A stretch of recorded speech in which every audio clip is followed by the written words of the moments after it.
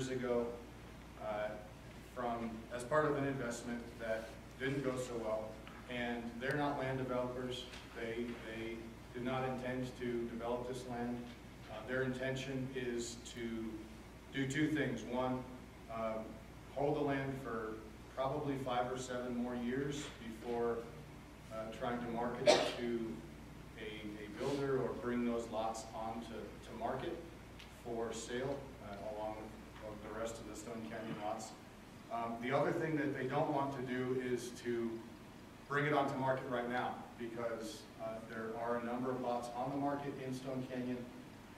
If they were to bring all of these platted, entitled lots onto market, it would flood the market, and that would not do anything good for anybody's values, including their own. So we're not proposing to change anything about the plat. This plat was approved. I don't know what year it was approved.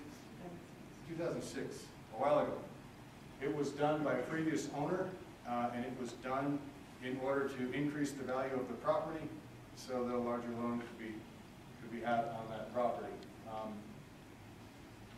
Fast forward 14 years, and it's not developed, and it continues to remain undeveloped. So what we're trying to do again is just hold on to it, keep the grazing status where it's at.